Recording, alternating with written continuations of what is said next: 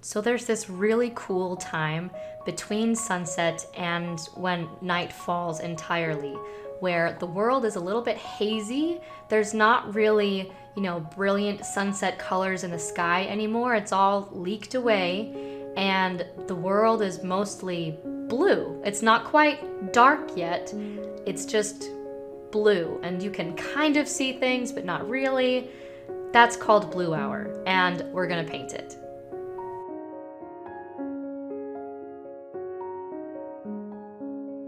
Hello, my friend. This is day 4 of Painting the Wilderness Light, and today we are focusing on blue hour. So before I started my research into the times of day while writing my book, Mastering Light in Watercolor, I didn't know blue hour had a name for it. I knew about twilight, I knew about golden hour, I knew about night and day, obviously, but as I was looking more into how light, carries throughout the day, I realized there's a term for that time of day when everything is hazy. It's not night, but there's no real light left either. And I just think blue hour is one of the coolest parts of day to paint. That's because most of the world during blue hour is cast in blue, right? A lot of the colors are really muted, but especially when you contrast that with, either artificial light or different light sources than the sun, the blue contrasted against, say, like the orange of a fire can evoke really, really cool scenes. This is another one of those projects that probably looks really intimidating, and I just want to say it's okay to simplify. If you don't even want to paint the fire, that's fine, because the point of practicing blue hour is to practice painting muted scenes, right? Where we can still see some light, but everything is just kind of tinged with blue. So if you don't do anything else, just make sure to practice painting everything so it's a little bit blue. All right, let's dive in. Okay, mini pep talk before we start painting. This is gonna be messy. We're painting fire, which is notoriously tricky. And I highly encourage you to experiment. I highly encourage you to look at this as a study, right? We're just practicing, we're experimenting, we're practicing these techniques, and we're practicing courage, exercising our muscles so that we can tolerate even more discomfort, so that we can stretch our creative skills even further. So to start, we're going to do the sketch. And I did a line at the top, like a third of the way down. That's going to be like the horizon line. And then I'm painting the stones around where the fire is going to be. So that's along like the bottom third toward the right-hand corner. I'm just painting them in kind of like, basically like a line with some of the stones that curve a little upward. So it kind of forms like like a C where the little tails kind of point upward, right? We're trying to give a sketch for the stones for the bonfire, just so we have an idea of where to paint the fire. And then right under that top horizon line, I'm gonna paint a little wave line for the shore. So that little strip in between those two pencil lines, that's where the ocean is going to be. And then I'm gonna paint some rocks. Really simple, big, like one really big one, a few kind of medium ones. It does not matter what shape these are. It does not matter. They're supposed to look natural and rough. That's what rocks are supposed to look like. So this is the general scene, right, where the bonfire, it's kind of a small bonfire. Can it be a bonfire if it's small? I don't know. Anyway, the fire on the beach is going to take up about 2/3 of the scene, and then the ocean and the rocks and the sky take up the top 1/3, right? Okay, so we're going to start painting the lightest portion first. And the lightest portion is going to be the middle of the fire, because the middle of the fire is going to be basically white. Like when you go to the middle of the fire, it's the brightest part of the fire. And because we don't want the orange and the yellow of the fire to mix with like the muted blues and browns we're going to make for the beach, after I got my scene wet, I just tapped like a circle around the area where I think my fire is going to go, to just kind of like keep the yellow contained.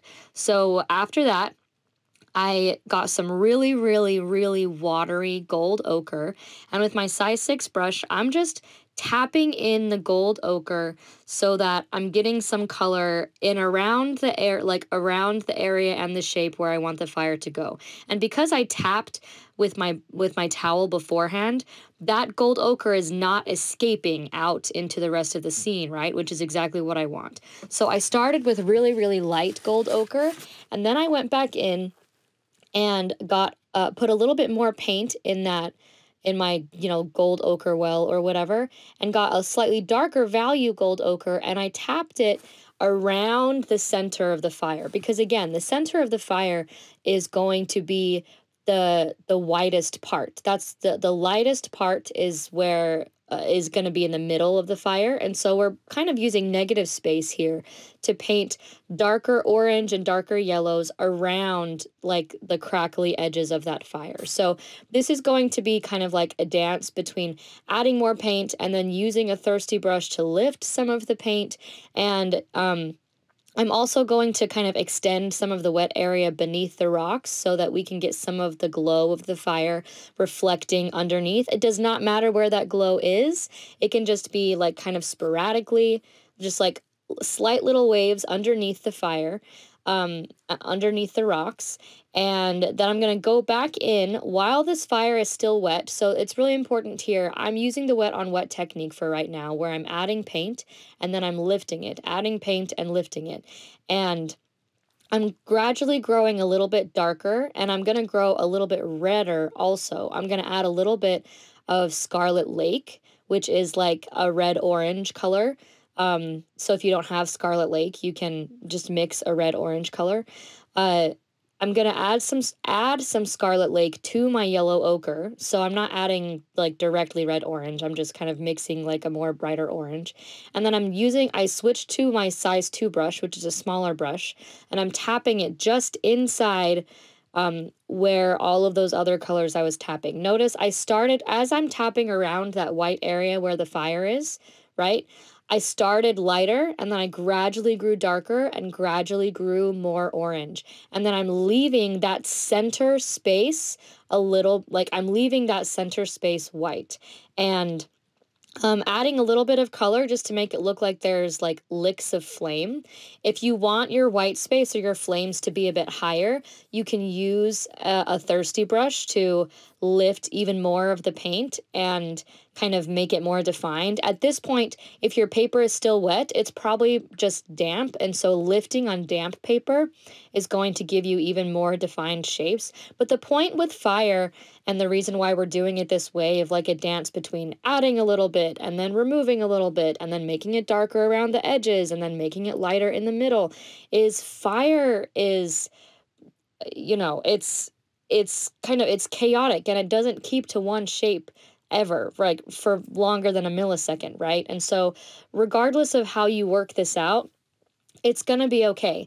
The most important part is to keep the center mostly white and to keep the edges like a little bit darker so they look crackly. You can also add tiny little bits of that yellow ochre or red orange just to like the white parts to give like little flames. You can also kind of push the paint up, and then notice how we have a dried paint line that looks like crackling flames almost.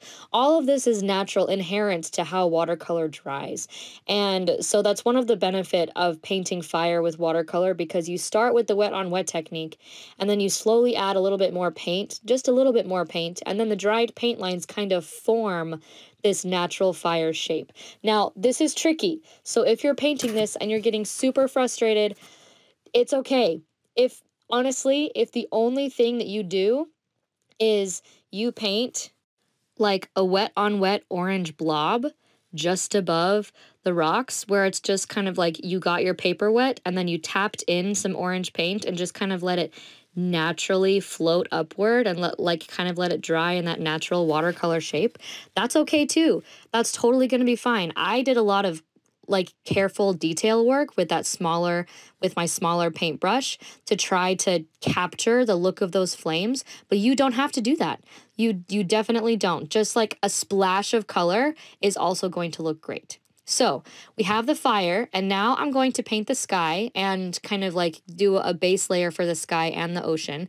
And the way I'm doing that is I just got that top third of my scene wet, and then I did a mix of indigo and I added just a little bit of Mars Black to indigo, and I got it really, really watery so that from the top of the sky to like the bottom part of the ocean, we have this kind of muted blue for the sky and the ocean. So now I have that base layer for the sky. I have my fire going on. Now I'm going to start painting a base layer for the beach. And in order to get it's blue hour, right? And so I'm trying to use really muted tones where during the day the sandy color might be a little more orange or might be a little more vibrant. I'm trying to get kind of like a muted brown, and so I'm mixing I mixed a little bit of Mars Black with gold ochre, and I got this kind of like, you know, muted tan color, which it works great for a base layer. Then I'm going to add a little bit more blue because I don't want my sand to be like sandy. I want it to be a little tinged with blue, like tinged with cool gray, because it's blue hour, right?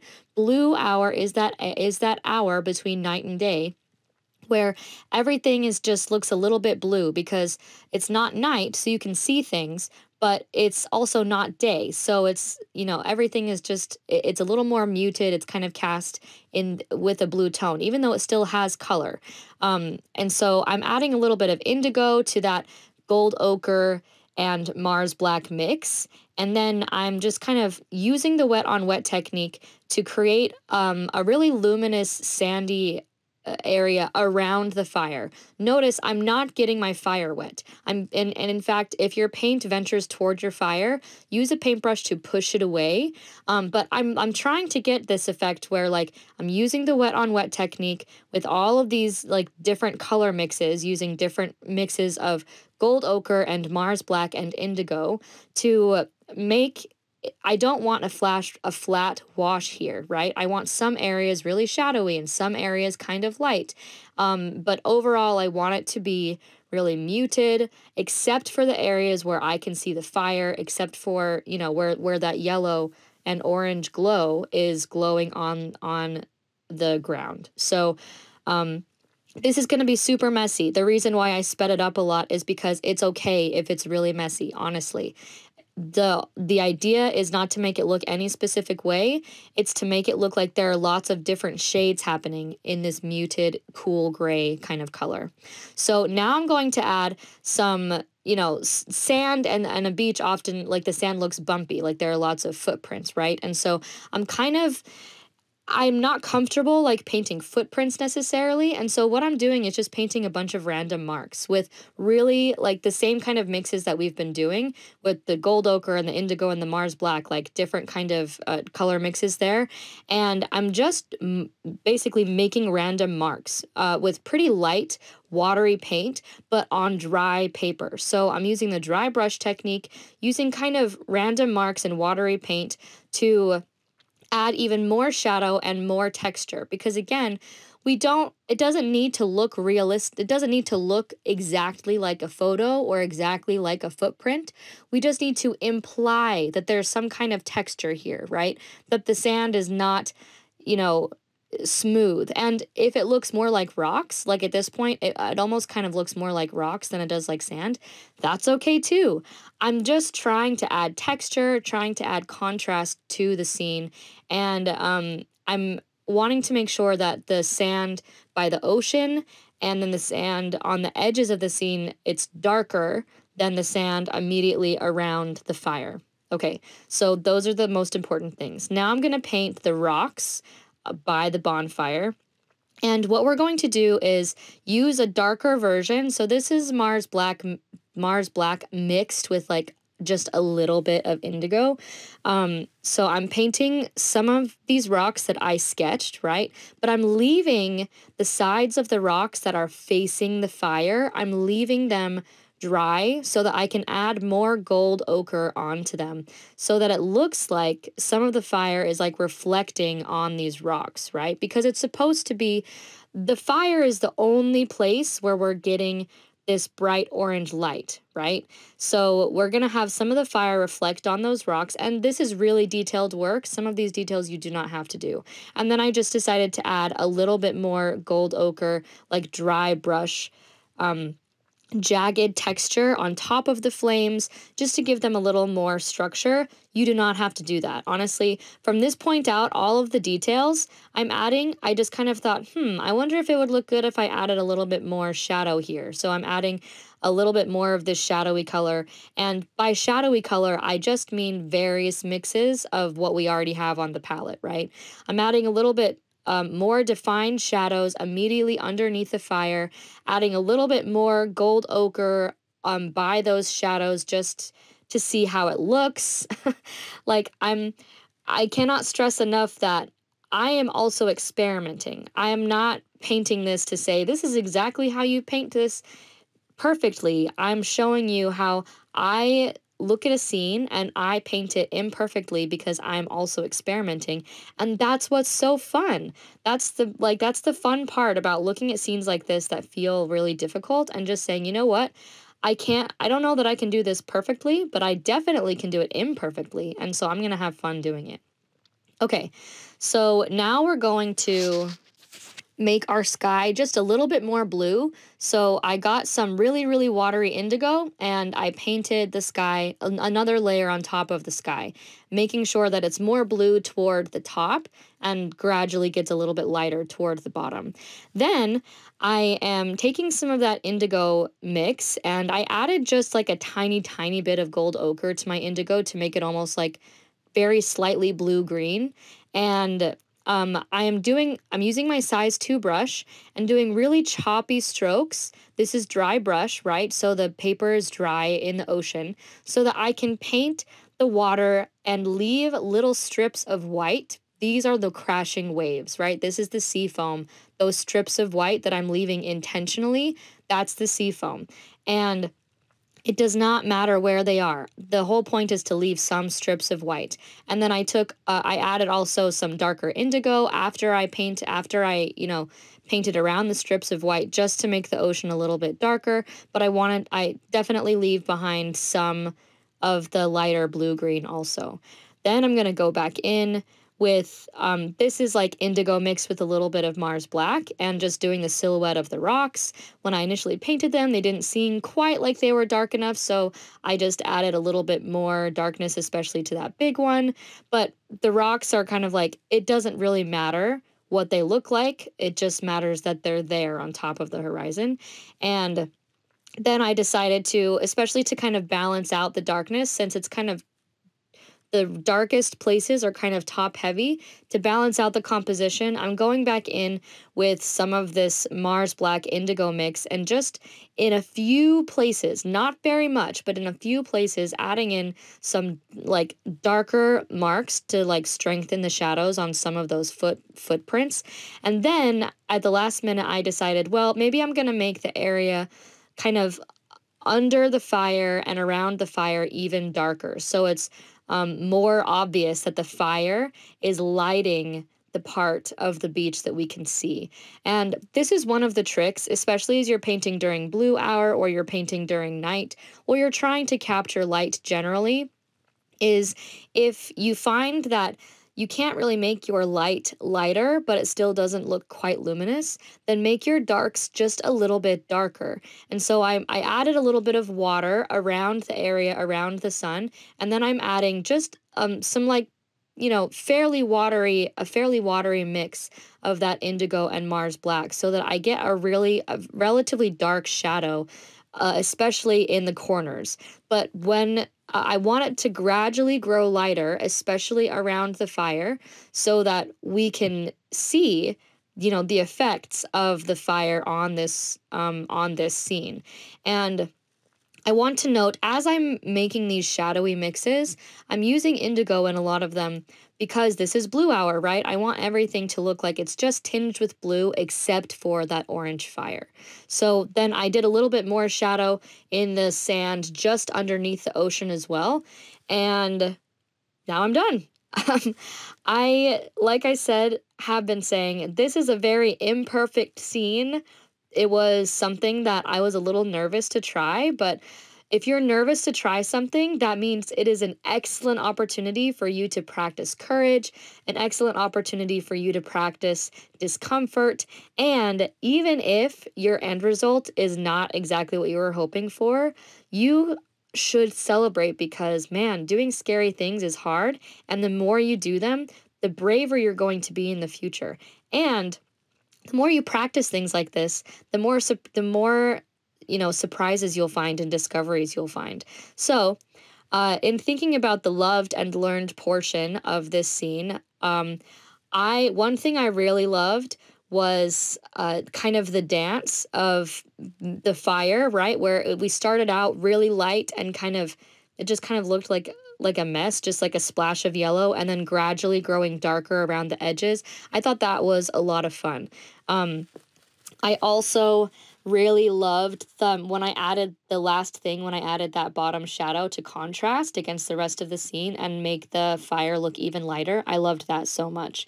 One thing that I would change or that I learned is the composition is a little bit wonky. Like I would probably move the rock a little bit to the side so it's not directly on top of the fire, just to add a little bit more variation. But honestly, I thought this was a really fun scene. I hope that you enjoyed watching this with me and you enjoy painting it, and I can't wait to see you next time.